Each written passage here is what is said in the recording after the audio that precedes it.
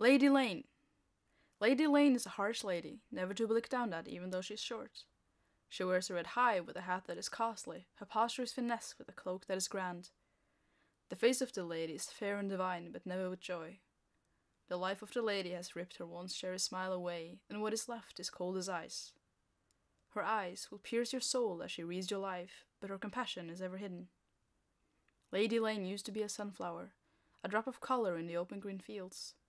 Had she never crossed the bridge to the Winterland, had she never been. Had she never married the Wintersong son, had she herself been singing the tales of kingdoms. Her hair, once a chocolate-brown river of silk and soft, now white like the flash of despair. It would flow in the wind like strings of a story she'd never tell again, and the touch of her hand would be cold as she invited you to come along. A voice slight, like the whisper within your mind, will guide you through the blizzard and show you that bridge, lost in the nothing of the tundra.